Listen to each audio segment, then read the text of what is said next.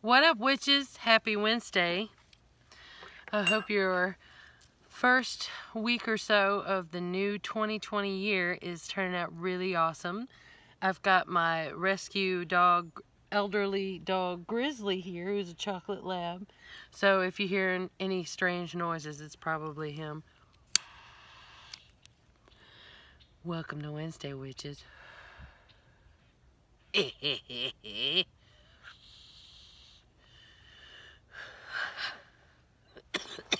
Excuse me. Whoa. I wish I knew how to edit so I could edit that out. Today, I don't know what we're smoking because we, out. Excuse me. Give me a moment. Ooh, thank you. Pardon me. Allergies and sinuses are really stressing me out today. Okay, so when I get some new weed, I put it in my heart pipe on the altar. Isn't it gorgeous? That lover gave me as a gift for my birthday, I think, one year. And anytime I get some new medicine, I put it in the heart pipe and I put it on my altar in front of my goddess images. And it's a working altar in my private space. And this is my gift of thanks to her and request that it keep coming. So put this on the altar. This normally never leaves the altar. And it stays on there as an offering to her of gratitude, thankfulness, and just, you know, please keep it coming, keep the medicine flowing. Now, the only time it comes off the altar is when I'm doing an instructional. But when we run low, we go request the goddess to share in her offering. And she's like, sure, I've had plenty. And of course I grew it, you know. So we'll enjoy this if we're out. And we normally stand at the altar and, you know, give the smoke back and pray. And so it's not just a, here's some for later, I'm gonna go in there and use it. It's like a respectful, grounding, gratitude experience, and it's emergency stash. So there's my heart pipe. I have no idea what it is because it's been sitting there for a couple of weeks. So that's also another reason I'm really coughing, is because when your medicine, your marijuana or your cannabis, whatever, gets dried out, it's a lot harsher. And even though that's another reason we cough, your lungs have this warm rush of medicine that's hitting it all at once instead of a gentle slow. So you have to kind of modify how you do that. And if it's a very strong medicine, it's like a shock because it's environmental change, not necessarily because it's bad for you, because it's like, you know, like you get a bucket of cold water thrown on you. So that's what we're smoking today. I think it is Darth Raven from one plant, but I'm not positive. It tastes like a Darth Raven has a damp, earthy taste, which Lover prefers, and I like the fruity, sweet flavors. So that's what we're smoking.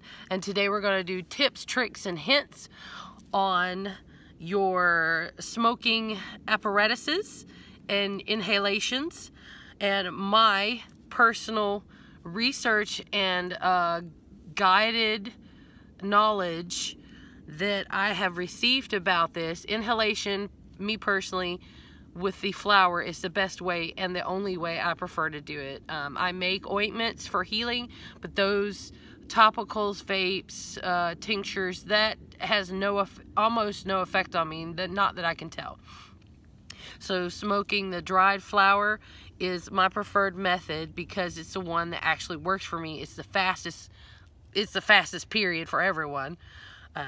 And my favorite ways to do it in the order of the healthiest to the least would be stone. Like you see my soapstone pipe, that's my favorite. This is rose quartz, you know, love. Love, self-love, universal love, agape love, whatever. But pure love is rose quartz. So if you smoke out of a stone, I would prefer that you start with soapstone because it's hand carved. You can get it cheap. It's not a composite. It's a natural stone. But the drawbacks from that and it's because it is the healthiest, but the drawbacks is it's soft. If you scrape too hard, you can cut into the pipe when you're cleaning it.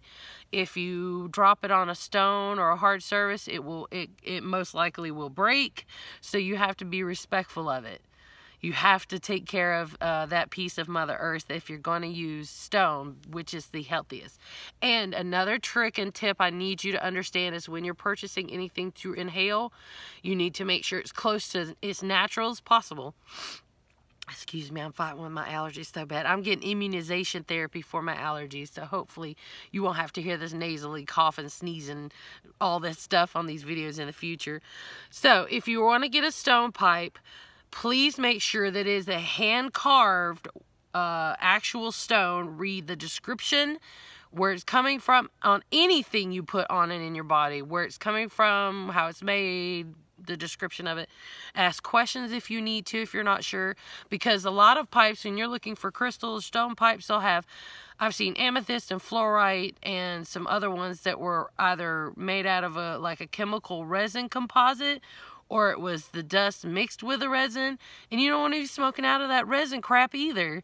So be careful, because it really hurts my feelings. I can tell you pipe's not real, because it's going to make you mad, and you ain't going to believe me, and it's going to hurt your feelings. And the last time somebody showed me a crystal pipe that wasn't real, I said, oh, that's nice. And it clearly wasn't, but you know, you got to be careful who you talk to and what you tell to some people, because some people don't want to hear the truth, and it can break your friendship. So you got to pick your battles. So we're going to go stone is the healthiest type of pipe. Hand-carved natural stone. Okay? Because it doesn't have all the chemicals and the plastics and the weird, horrible crap that comes in everything else. Stone. After stone, glass. Pyrex glass. High heat glass. Again, cleans easily. Excuse me. Is safe for you to inhale through. Is heat and cold safe. Doesn't have the chemicals. Okay? Then I would go, which I don't like wood at all. And I do have, like the bong, you've seen a glass pipe. Everybody's seen a glass pipe. It looks like it's a, you know, you could Google it. I got this wood one. It's rosewood. It's lover's pipe. It's called the voodoo pipe. It was purchased in New Orleans through a lapidary shop that we visited. And I don't like wood because wood holds moisture. It holds moisture, bacteria, mold, and fungus can easily grow in here. However, it's hand-carved and it's natural, so you're not going to get the chemicals. Keep this, if you have wood, keep it in a dry place. Make sure you clean it very well and often if possible. And just keep it dry, man. You gotta, because, you know, the resin and the slobber builds up. You need to keep it run through and dry. Cotton. 100% cotton pipe cleaners would be a good tip to have in that. And yeah, I just don't like wood because, and I rarely will smoke out of this because of that. Because, you know, things is probably living in there. No thank you. But that over a plastic or resin pipe any day. Because this, you know, there's some grody stuff you probably don't want to smoke in here, but it's a lot better than the chemicals that are probably going to give you lung cancer. I'm going to just be straight with you. And now when we're going to talk about some cleaning, all right, so we got the stone is your healthiest, glass is your second choice, wood, if you don't have any other choice, don't fuck with resin or plastic of any kind. Oh, and the one I travel with and is also safe, but it has the pop-in metal filter, which I don't, basket bowl that I don't like because I don't know what kind of metal it is and what we're inhaling. But, you know, I can't take my stones, pipes, and the wood one either because they're fragile. You have to be respectful of them. So I take one that's rubber, silicone. Silicone also is the safest. It'll be right behind stone, so stone and glass. Silicone. Your very last, don't touch resin and plastics. Please don't mess with that. Please, please, please. Thank you. Okay, moving on. Cleaning. I get a bunch of these. I got these from Mini Moon's Trading Post. My friend White Feather and Kim owned, and they had all of these. I think they were $1 a piece, and I try to support local business as much as possible, of course, and I adore them. They're wonderful people. They're healers themselves. But it's just a metal pipe cleaner. You can get it online as well. Not really keen on what this is made out of, but it's not touching any heat. It's not coming in contact with my, you know, innards or my outards. So, and it's just a cleaning tool. And you run this sucker through there, up through there, swab your bowl, you know, have a cotton, 100% cotton napkin. My friend April handmade me some dishcloths and hand towels because I want to move away from paper towels and napkins because that's just wasting trees, even though we can burn them safely. But I use cotton because you can wash these over and over and over, and you're saving trees, you know. So I use that, rub it through here. And now, when you clean all your pipes, you're going to swish this stuff around or put them in a bag or a glass bowl. Don't mess with metal bowls if you have to, with any kind of your chemicals if possible. This is called 420 cleaner. This is my favorite. This is what I get. I get it for 10 bucks from the Jeffafa at the tobacconist near me. It's called 420 formula 420. It's safe for all your pipes except plastic and resin, which throw them away. Please don't use them. I'm serious. I'm not playing with that. You can use it. You can dip your brush in there and run it through your wood. And so stone, glass, metal. I take a little tiny glass jar I got essentials out of, oils out of a long time ago, put this in there, put my brushes in it. It's on the sink, and it's boom, bang, boom. You swish it around in your bong or whatever, and it's amazing. 420 cleaner, it's worth it. Now, some people have told me that they have good luck with coarse kosher table salt and a high percentage rubbing alcohol or a high percentage drinking alcohol and squishing it around, but that doesn't work for me at all, okay? And I like to keep my stuff clean because I'm not trying to get no infections and make people sick with my smoking apparatus. That's another thing. You need to keep them clean. Your bong water dumped out every time you use it. Rinse it and store it if you don't have a chance to clean it or it's not that bad. Fine. It needs to be dried out every time you're done. Stone and crystal pipes, you know, swab it through every couple times you smoke through, whatever. Keep it clean because you can get pneumonia and all kinds of infections from not keeping your smoking utensils clean. So we're going to start with that. And then cotton pipe cleaners are expensive here and you don't get very many, and I clean our stuff regularly, so this is the best way to go because you can use it over and over. And you want to try to keep your trash down, and you want to keep things that you can recycle if possible.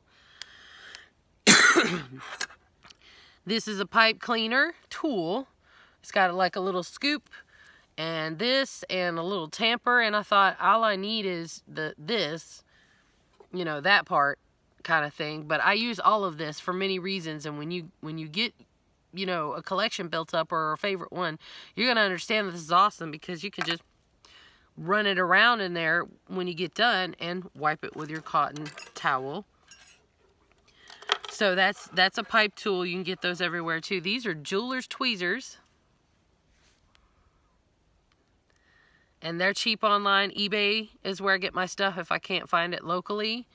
The trick and tip about eBay is you're going to get it direct from the manufacturer, most likely in China, because that's where everything comes from these days.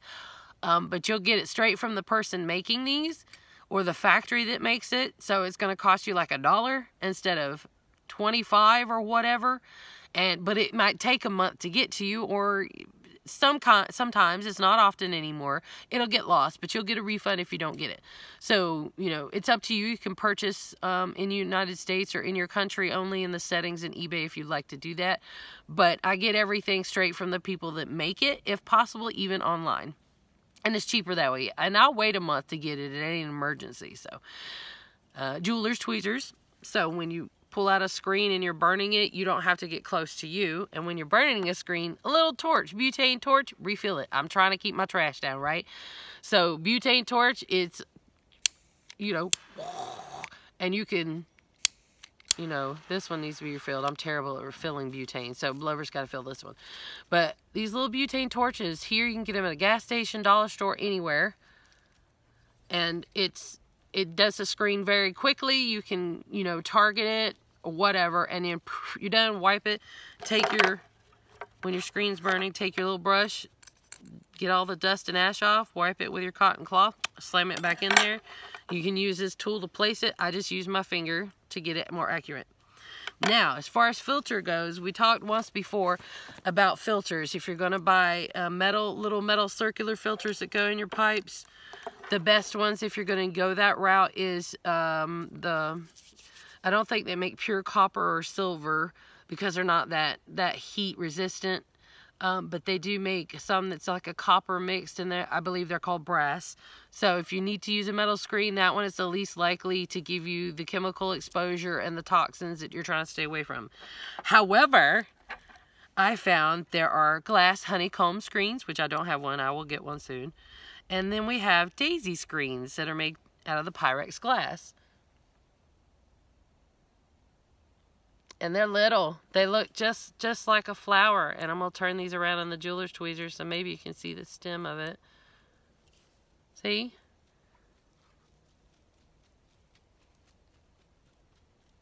I don't know why it won't focus, but it's like a little glass flower, okay? And here's what you do with that. These are the best way to go. I believe they come in different sizes. I got some too small for my soapstone pipe, but perfect fit for the wood voodoo pipe and in my crystal pipe. And they don't move at all, especially when you smoke and it gets a little resin, and it keeps the dry flower from falling through. But the smoke can come through and the resin actually sticks it in place. But since my pipes are so clean and the voodoo pipe's got the soapstone has a bigger hole, it falls out if you dump it over or you tap it too hard. It might fall out, and you have to be careful, I do, the way you stir and not hit it, because it can upset it if it doesn't fit tightly or is too small. Then you can get some fallout. But this is how they go. I hope you can see this. Man, it's annoying because that don't focus. I have a little daisy screen right in the hole of that one. And this one's lover's pipe. It's called the Infinity. See? And it fits perfect. So, and there's no resin in this though. It's a clean bowl. But there's the little daisy screen. Has a hole in the middle down there if I can get the phone to look at it. But you take the little daisy screen, get your jeweler's tweezers. This is another reason these are awesome. Take your jeweler's tweezers, get your little hole lined up, and you can take your tweezers and plop it in there, and then, you know, fix it how you want. And that's perfect. This one, even though it doesn't have a resin to get it adhered, it fits really well. And the air flows right around it, but all your dry bud and ash stay in the pipe. And you're not getting all those chemicals from heating and expanding metals. So there's a daisy screen that's glass, and that's pretty awesome. So we're talking about the healthiest type of pipes. I prefer the crystals because not only is it healthier for you, but when I'm bringing this through, I'm putting the breath of life through Mother Earth using fire and air, and, you know, and then the water comes from the air as well, I guess. If you want to use element, you can, you know, wipe it with water. But you have your elemental circle of life right here in the crystal. And this one I'm pulling in love every time I use it. When I exhale, I'm exhaling love because of the energy resonance and the pure intention of love in this pipe. So, now that we got our tips and tricks about your smoking apparatuses and your medicating, I hope you make healthy choices doing that. And I want to say I'm wearing, for the witchy side, crystals of course are my thing. And today I'm wearing the color orange because it is a sunshine warm color. And I'm wearing citrine and the citrine necklaces. And citrine has the energy of the sun and a warming element. And I'm feeling blue and sad because I've had a death recently in my family. And it's also kind of damp and cold to me here, even though it's not environmentally. And that's how I'm feeling in my bones. And my favorite, one of my favorite citrine, this is waxed hemp cord with citrine mainstone, and then rutilated quartz for the accent piece on the bottom, and it has brass beads. And here's the slide adjustment. And I'm showing you this because I want to give a shout out to the company Aravay. You can find them on Facebook, Aravay, I believe. And they handmade these jewelry. It's a family thing, and they custom make all kinds of boho, hippie, awesome, flowy, beautiful clothes. And I want to give them a shout out because they're beautiful people and I appreciate their craftsmanship. And this beautiful sunny piece of citrine that helps energize and put a little sunlight in my spirit. So thank you, Erave, for my piece. I still love it and appreciate it very much. So check them out, please. So I'm using citrine today to put a little warmth and sunshine in for myself. It's a stone you can use to bring in that sunshine, warm energy or focus into anything you're doing. That's my personal relationship with it. But if you want to know more, check it out. And anything anyone tells you, please learn on your own. Don't take blind faith, anyone's word for anything. Now, I don't mean be hyper crazy about it and look up every word everybody says, but I mean when somebody's telling you something religious, spiritual, or some kind of whatever, things like that, check it out. You really need to form your own opinion and be your own person when it comes to those kind of things. I'm just telling you from my own experience so I can pass on the knowledge to you. You know, ancestral kind of way, because we all brothers and sisters whether we like it or not. And now that we've talked about that, we got that out of the way, I really want to turn your focus to Australia. Australia is burning. It's losing a lot of critical endangered species and wildlife, people, homes, food, crops. It's devastating and it's heartbreaking. And I would implore you, if you can do nothing but pray and send healing energy and pray for rain to stop the fires, please do, because Australia needs your help. And if it was your country or your land or your city or your home that was on fire, you would be in the same desperate feeling and situation. And I would hope that someone would be compassionate enough to at least pray for you. If you can, donate anything to help with the water supplies, the firefighters, food, shelter, recovery, and healing for the animals and people that are escaping. Please donate.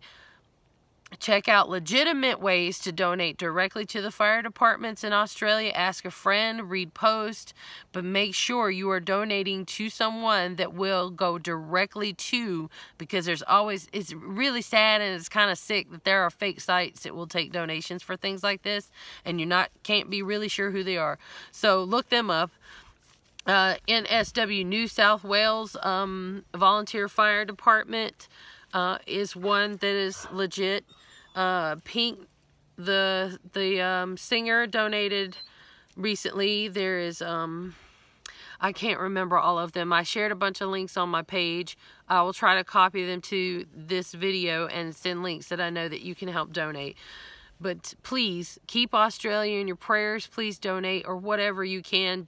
If it's simply just getting out the word that they need help, post about it. That would be amazing too. So please, Australia, you're in my prayers. You have my love. You have my support. And I'm trying on my part across the world to do what I can to support and help. And I love you all very much. Thank you so much for watching. If you want another Weed Witches and Wednesdays, please let me know. Like this video, share, comment, let me know. Thank you so much. I hope you have a wonderful day, and we'll see you next week.